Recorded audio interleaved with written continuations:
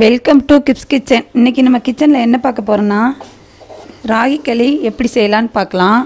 அதுக்கு நான் இந்த ராகி களி நம்ம இந்த பிளேட்டில் வைக்கிறதுக்கு முன்னாடியே ஒரு கரண்டி வந்து தண்ணியில் நல்லா நனைச்சிக்கிட்டு நம்ம வச்சோன்னா நமக்கு களி வந்து இந்த கரண்டியில் ஒட்டாமல் நமக்கு வரும். இந்த ராகி களிக்கு இன்றைக்கி கருவாட்டு குழம்பு செஞ்சுருக்குறோம். வெள்ளைப்பூடும் கருவாடு மட்டும் வச்சு இந்த குழம்பு வச்சுருக்கிறேன். இந்த குழம்பு பார்த்திங்கன்னா ரொம்ப நல்லா இருக்குது. இந்த கருவாட்டு குழம்பு என்னோடய வீடியோவில் முன்னாடி இருக்குது. நீங்கள் கிளிக் பண்ணி பார்த்தீங்கன்னா உங்களுக்கு சேனலில் கிடைக்கும். நீங்கள் ஒரு டைம் இந்த மாதிரி கருவாட்டு குழம்பு வச்சு சாப்பிட்டு பாருங்கள், ரொம்ப நல்லாயிருக்கும். வாங்க இப்போ எப்படி செய்யலாம் நம்ம வீடியோக்குள்ளே போய் பார்க்கலாம். ராகி களி செய்ய தேவையான பொருட்கள்: 1/2 கிலோ ராகி மாவு வாங்கி இந்த பாத்திரத்தில் கொட்டியிருக்கிறேன். எனக்கு வந்து 3/4 கப்பு இருக்குது. கல் உப்பு தேவையான அளவு. இன்றைக்கி வந்து ராகி களி செய்கிறதுக்கு இந்த துடுப்பு வச்சு தான் நாங்கள் செய்ய போகிறோம். இந்த கிராமங்கள்லாம் ராகி களி செய்வாங்கள்ல, அந்த மாதிரி எங்கள் மாமியார் இன்றைக்கி உங்களுக்கு வந்து ராகி களி செஞ்சு காட்ட போகிறாங்க. ராகி களி நான் இப்போ உங்களுக்கு செஞ்சு காட்ட போகிறேன். வாங்க இப்போ நம்ம வீடியோக்குள்ளே போகலாம். மாவு நம்ம எந்த பாத்திரத்தில் அளக்கிறோமோ அதே பாத்திரத்தில் ரெண்டு பாத்திரம் நம்ம தண்ணி எடுத்து நல்லா கொதிக்க வச்சுக்கலாம். அந்த தண்ணி பாத்திரம் பார்த்திங்கன்னா நல்லா அகலமான பாத்திரத்தில் கொதிக்க வச்சுக்கலாம். அப்போ தான் நம்ம வந்து களிக்கின்றதுக்கு நல்லா ஏதுவாக வரும். இப்போ நம்ம தண்ணி வந்து நல்லா கொதிச்சிருச்சு, மாவு கொட்டிக்கலாம். இந்த கொதிக்க வச்ச தண்ணியை நம்ம 1/2 லிட்டர் தண்ணி வேறு ஒரு பாத்திரத்தில் மாற்றி வச்சுக்கலாம். தண்ணியை ஒரு 1/2 லிட்டர் தண்ணி எடுத்துட்டு நம்ம இந்த எடுத்து வச்சுருக்கிற மாவெல்லாம் அந்த தண்ணியில் போட்டுக்கலாம். கொதிக்க வச்சுருக்க தண்ணியில்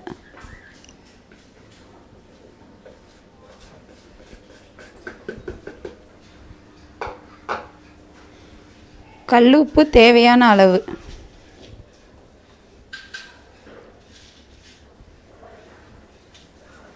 இந்த தண்ணி வந்து நல்லா கொதிச்சுக்கிட்டு இப்போ இந்த மாவை கொட்டணும். தண்ணி நல்லா கொதிச்சிருச்சு. நம்ம கீரையெல்லாம் கடையும்ல, காலில் வச்சு கீழே வச்சு அந்த மாதிரி கீழே தூக்கி வச்சு நல்லா கிண்டி எடுத்துடலாம். இப்போ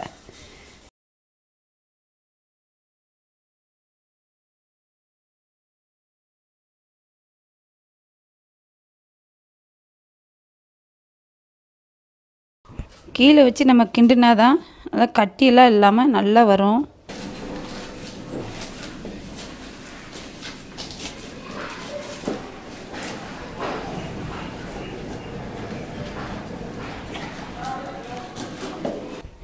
கீழே வச்சு இந்த களியை நல்லா கிண்டி எடுத்து வந்துட்டோம். இப்போ நம்ம கொதிக்க வச்சு எடுத்து வச்சுருக்குறோம்ல, அந்த தண்ணியை ஒரு 3 கரண்டி நம்ம இப்போ உள்ளே ஊற்றிக்கலாம்.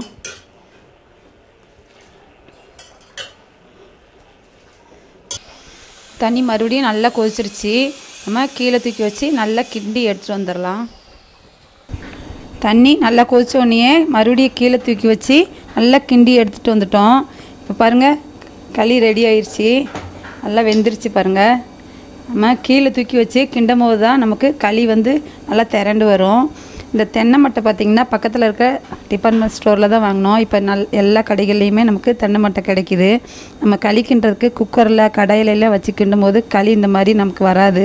இந்த மாதிரி அகலமான பாத்திரத்தில் தான் கிண்டும் போது தான் நமக்கு களி நல்லா வரும். இந்த மாதிரி உங்கள் வீட்டில் ஒரு டைம் செஞ்சு பாருங்கள். பிடிச்சிருந்தா லைக் பண்ணுங்கள், ஷேர் பண்ணுங்கள். மறக்காமல் நம்ம சேனலுக்கு சப்ஸ்கிரைப் பண்ணுங்கள். நன்றி.